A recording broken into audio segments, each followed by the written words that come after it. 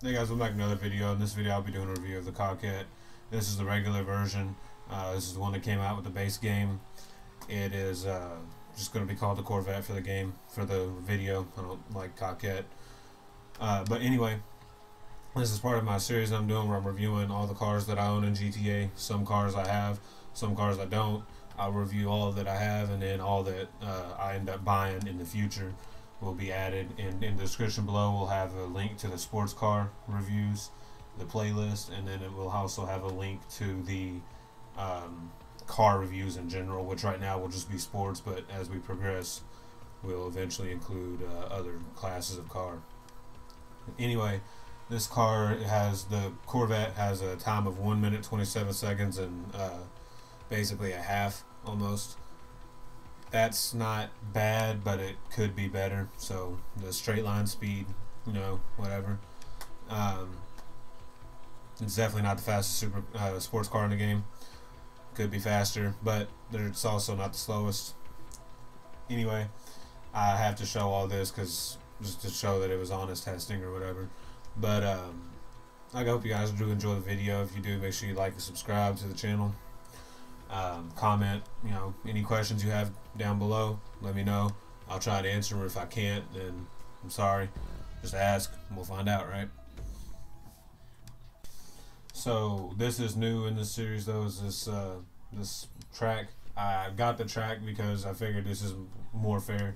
If every car hits the same track, then, you know, I get a better idea because there's no traffic. And I do wreck in some of these videos and some of the clips. I don't know if I wreck in this one, but you know, I'm not going for wrecking or not or at a certain time. It's fucking stupid. I'm going for just handling and getting a feel with the car. So that's why, you know, wrecks are even in here. I don't care about the time on this track. Anyway, the Corvette can be bought for $138,000 on Legendary Motorsports.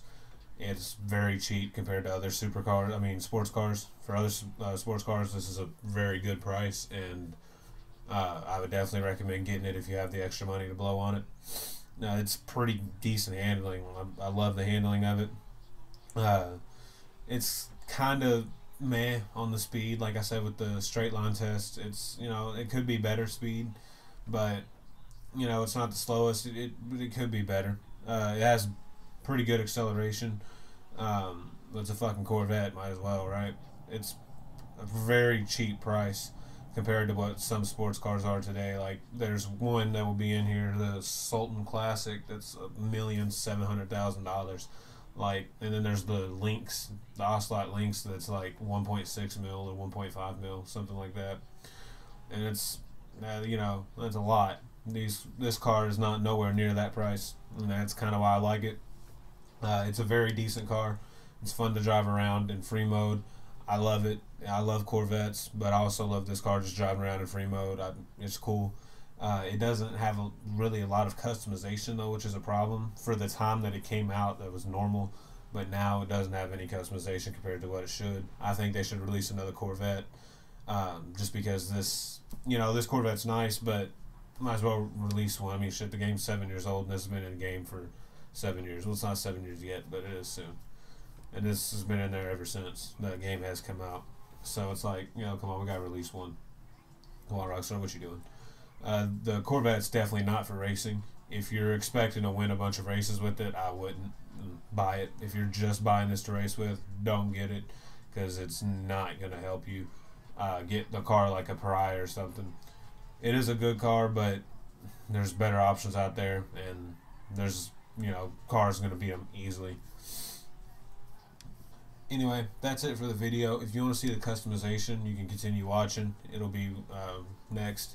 It is sped up 4 times, so what you have to do if you want to see it regular, and I don't talk in this part of it, but if you want to see it regular, then you have to slow the video down to 0.25, and you do that by clicking on the little settings thing in the toolbar, and then you go to playback speed and then 0.25. It might be a little choppy, I don't know.